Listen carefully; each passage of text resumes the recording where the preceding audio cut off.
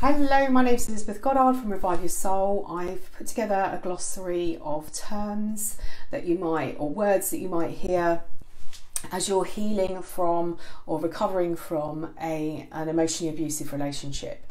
So I'm on I for idealization, intuition and isolation.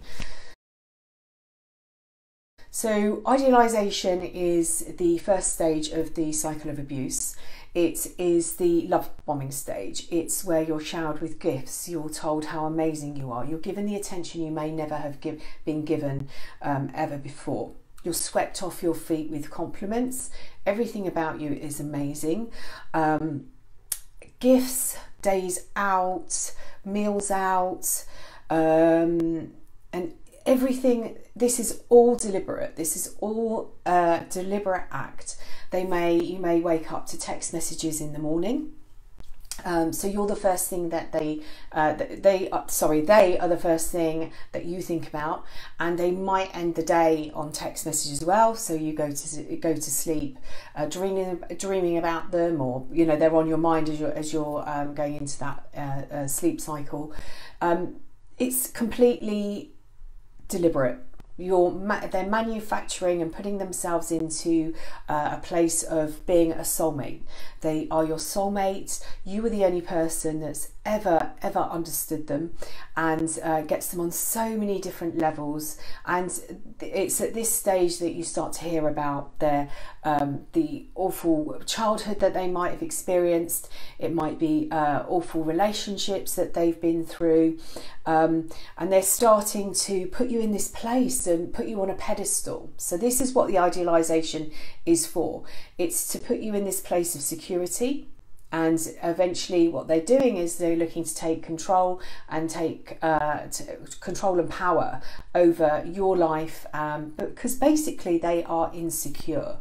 This is where you'll be making your fake future during this stage, and you might see these red flags during this stage, but you write them off, because how could this amazing person, or they've got a brilliant excuse for their behaviour, but you might see the little crack in the mask, or the mask might drop, because they are playing a role. They have listened to everything that's important to you. They have understood what you like, your needs, and your own insecurities, where you're insecure. And they have created a persona, and they've put on a mask, and they're playing that.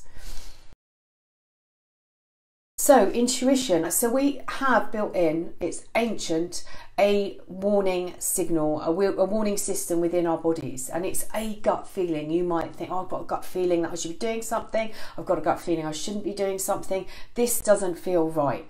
That is your gut telling you. It's an ancient warning system, and sometimes and in these relationships particularly, when the devaluation is going on, is that you might pick something up and your intuition tells you that isn't right, and that doesn't feel right. What they're saying doesn't match up with what's going on, and they'll tell you that you got it wrong, I didn't mean that, it was only a joke, whatever it is that they do, and you start to squish down your intuition. Okay, maybe it isn't working, maybe I've got it wrong. Yeah, they're saying this, they're doing that, maybe that's why. And this is the intuition, it's the gut, it's the red flags that you pick up and you see. And 3 times, I believe, it's usually about 3 times that you've seen or felt something isn't right, and you've challenged it, and you've been given an excuse, and you've overridden your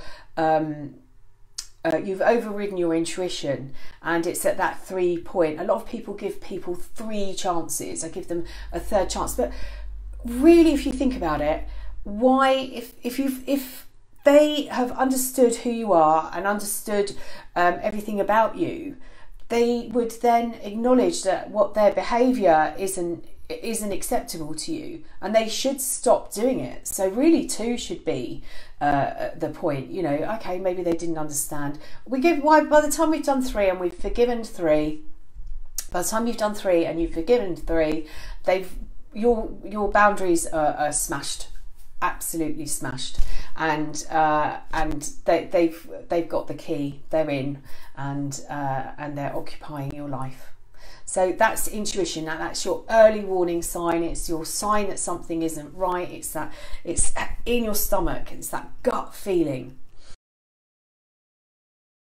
And isolation. So when we become isolated, when you're isolated from friends and family, there are various different stages. Now, if you think about the start of your relationship, when you were telling everybody how amazing this person is, and then you've got these little tiny red flags, you've got this intuition telling you something doesn't quite feel right. You might isolate yourself, or they might isolate you. They might what they're frightened of is they're frightened of you talking to someone, and they're frightened of you telling people what's going on within the relationship, so that they then highlight to you, this doesn't sound healthy, these sound like doesn't sound right, what's going on. They cannot risk that you speaking to somebody else, because they would then be unmasked to the person. They might make up, or they might tell you stories, or get you to really believe that the other people within your family or your friendship groups aren't trustworthy. They're the ones that you should be trusting. So this is when their mask drops. You know that something isn't quite right, but you're addicted to this relationship. You might isolate yourself because you don't want other people to tell you that you shouldn't be in this relationship, to tell you what's wrong with this other person, and to tell you what's going on.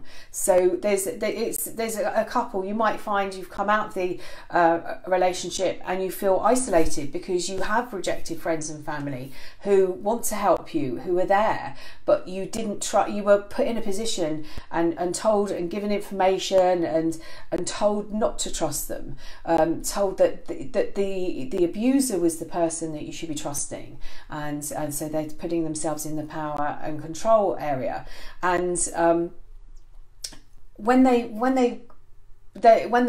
mask is dropping and you are no longer any use to them, your supply is weak now because there's not a lot left of you.